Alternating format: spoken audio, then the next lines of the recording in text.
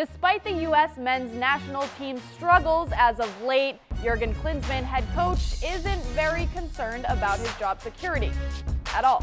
In an interview with the New York Times Sunday, Klinsmann said, "I'm not afraid. What you need to do is stick to the facts. Soccer is emotional, and a lot of people make conclusions without knowing anything about the inside of the team or the sport."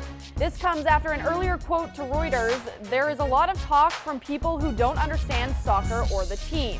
Klinsmann is right about one thing. There is a lot of talk following two embarrassing losses to Mexico and Costa Rica in World Cup qualifying.